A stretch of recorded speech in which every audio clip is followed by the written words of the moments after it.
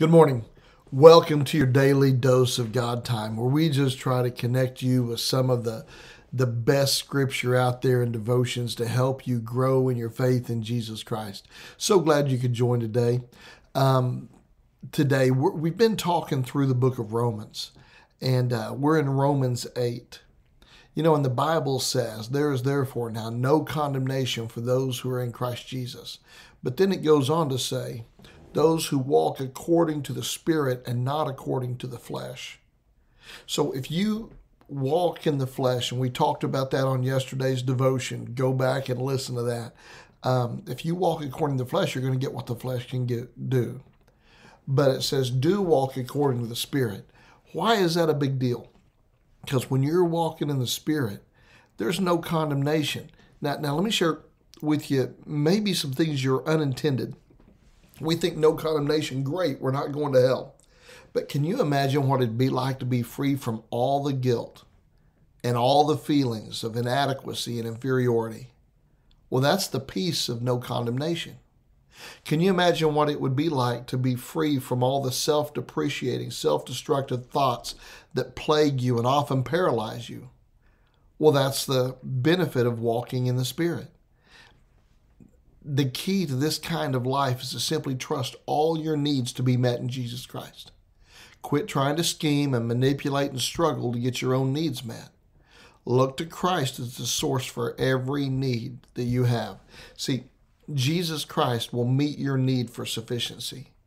Do you know there'll never be a demand put on your life which Jesus cannot handle or meet? Matter of fact, there will never be a demand by God put on your life that He won't provide you a way to pull that off. Philippians 4:13 says, I can do all things through Him who strengthens me. Philippians 4:19 says, my God will supply every need of yours according to His riches and glory in Christ Jesus. He is your sufficiency in all things at all times. And the great goal of God in every one of us is to pry us loose from self-sufficiency and to get us living out of Christ's sufficiency.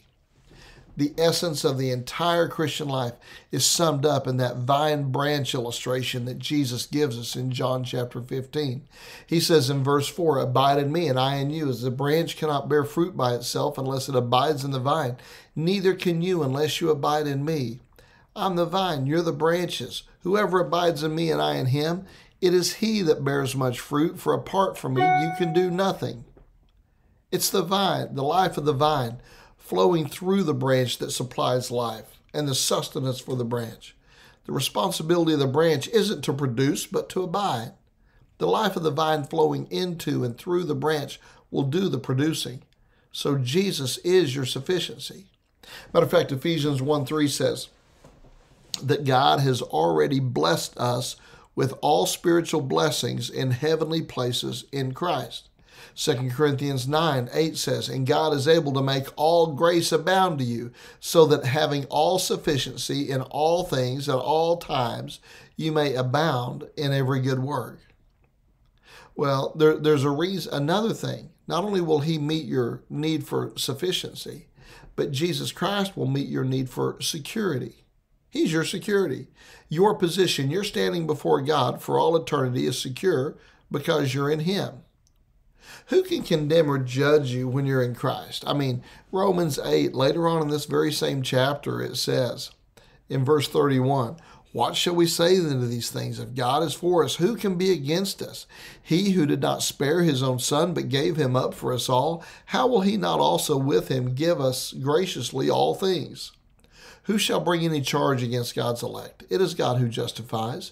Who is to condemn? Christ Jesus is the one who died. More than that, who was raised, who is at the right hand of God, who indeed is interceding for us. You are secure in Christ. You're as secure as Jesus is secure. You can't fall unless Jesus falls. You can't be abandoned unless Jesus is abandoned. And you can't be rejected unless He is rejected. It all comes down to this word that the Holy Spirit led Paul to scribble in a letter to Timothy. If we're faithless, He remains faithful, for He cannot deny Himself. So He can't condemn you any more than He could condemn Himself. And there's nothing in Him to be condemned for. Well, I'm praying for you today that you will find your security and your sufficiency in the person of Jesus Christ. Let me pray for you. Father, thank you so much that today there is nothing more, nothing else, nothing better that we could want. So, Lord, help us to walk in the Spirit. Help us to enjoy, Father, our status of having no condemnation for those who are in Christ Jesus, who walk not according to the flesh, but according to the Spirit. Help us, Father, to walk this day according to the Spirit, depending on you for all things. In Jesus' name I pray. Amen. Well, I hope you have an incredible day. Love God. Love one another. And by the way, when you're walking in the Spirit, I can promise you're going to be two things today. You're going to be salt, and you're going to be light. Have a great day.